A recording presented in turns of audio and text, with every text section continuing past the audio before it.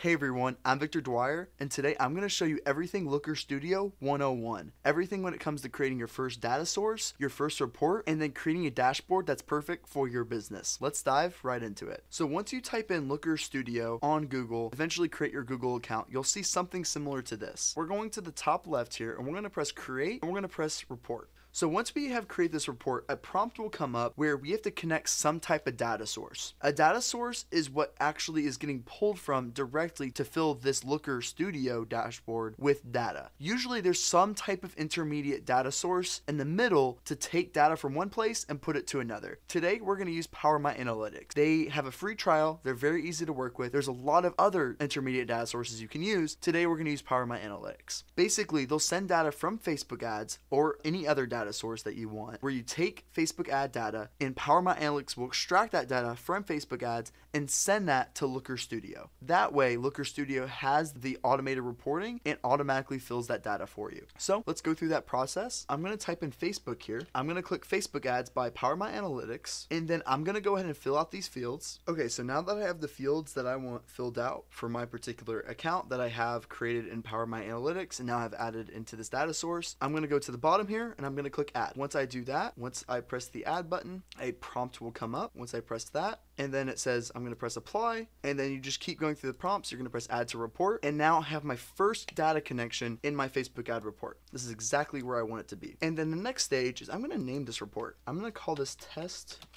Facebook ad dashboard.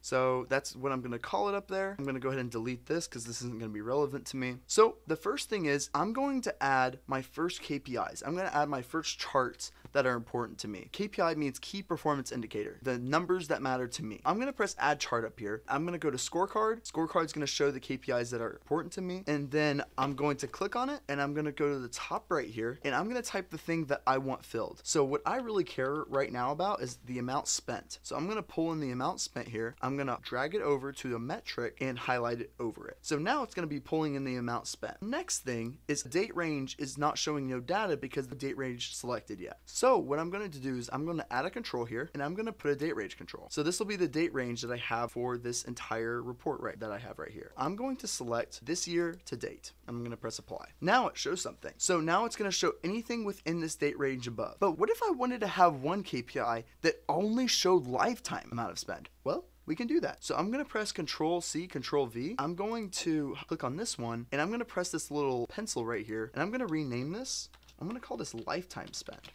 Okay. And then under default date range, instead of auto, I'm going to do custom. And under this custom, I'm going to press advanced. I want to go 20 years back. So basically, it's going to do anything from 2002 to today, which basically means lifetime. Hypothetically, if you're older than 20 years, it would be less than that, but put it really far back, and that basically gives your lifetime amount of spend. Okay, perfect. I'm going to enter in one more chart that is important to me as a scorecard, and I'm going to pull in the impressions. So that is the next thing that is important to me.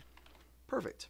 And I do the same exact thing. So I have the amount spent, the impressions, and the lifetime amount of spend. But now I want to see what is happening on a daily basis. How can I see the progress over time? Well, the easiest way to show that is through a time series chart. Let's go to the chart and then let's do a time series chart. So we're going to go ahead and add that. So now it's already showing and filling out the amount spent over time, which is really cool, which is helpful for me. But I also want to pull in the amount of impressions and I want to add that as well. So that way I can see the amount spent and the impressions that I'm having over on the account. So if I spent $39, I got 1,000 impressions on that particular day. So I'll be able to see that and see that over time and how that's changing. And it's very, very cool to see that kind of data. Next thing that we're going to look at is I want to see how we're doing on a surface level, on what's happening high level on the account. But how do I see on the campaign status, on an ad level? Well, the best way to do that is through tables. So what I'm going to do is I'm going to press add chart and I'm going to add a table. Perfect. So now that I added the table, I'm going to put in campaign name in here and then I'm going to go and drag it over. And so instead of putting it as a metric, you have to remember the difference between a metric and dimension. A metric is any number that you have, but a dimension can be a date, it can be a name,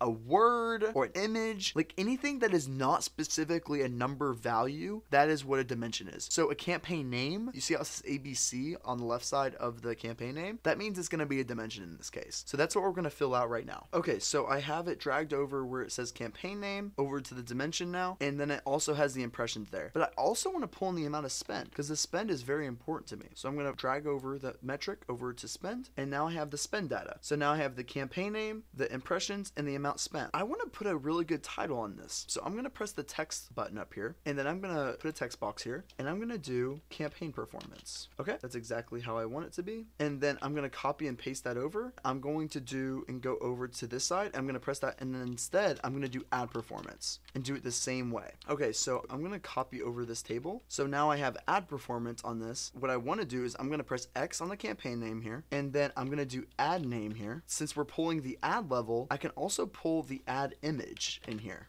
And this will also be a dimension, so remember it's a dimension since it's anything else. And now I'm actually pulling in the images of the ad specifically, which is really, really cool, and that's exactly how we want it to be. And now we can see the ad images here and really see everything that's kind of happening on the account. We can see the impressions, the amount spent, the image, and everything else. It's really important to understand how data aggregation works, meaning that you can't just put an ad name in the campaign performance because you have to think about it. It can only attach to one thing is the best way to think about it. So for example, if you have one campaign name and you have 4 ads in that campaign, you can't put the ad name dimension in the campaign name dimension table or it will break the table because basically the Looker Studio is going to say, hey, there's one thing here and 4 things here. I don't know how to match them. So you have to have some level of data aggregation to where it makes sense, where one thing is always pointed to one thing. That way it's aggregated correctly. That's why I'm able to pull images for the ad performance but not pull images for campaign performance because there's going to be multiple images and multiple ad names under campaign performance where I cannot aggregate that data because there's going to be too many points of connection and Looker Studio is not going to know what to do. But now that I have an ad level performance, I can pull in that ad image data very easily and be able to pull that in. It's a kind of a complex topic, but it's going to help you in the long run to really understand. So if your table keeps breaking, that's why. And then let's title this at the very top. So I'm going to press Control C, Control V. I'm going to call this Test Facebook Ad Dashboard to make this pretty. I'm going to make this way bigger. Beautiful. It really helps if you make this colorful. So I'm going to press this square icon up here. I'm going to highlight over this. Okay. And I'm going to make this blue and I'm going to send this back. I'm going to right click, order, send it back. And I'm going to spread out our KPIs to where we want them.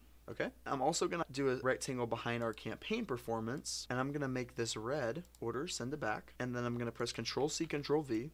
I'm going to make this green, order, send it back. Now we have a beautiful looking dashboard with colors, different arrays. We have it titled, we have the date range, and everything that you kind of need to create an effective dashboard here. Every data source is going to be a little bit different, but for the most part, you're going to understand at least how to add metrics, dimensions, and different charts to Looker Studio. If you were wanting to share this report, you can go to the top right here. You can schedule email delivery. You can schedule it on a daily basis, weekly basis, particular time. You can send it to your team, to your clients, whatever you kind of need here, and you'll be able to schedule these out via email. If you're wanting to share access, you can add email addresses directly, or you can send specific links with either edit access or view access very easily. That is going to be kind of an overview on everything you need to get started with Looker Studio. We're going to create future videos on really how to dive in and make this a little bit more built out, where there's filtering and a little bit more to it, but this will get you enough to get started. I hope you guys liked it. Let me know if you have any questions. Thanks.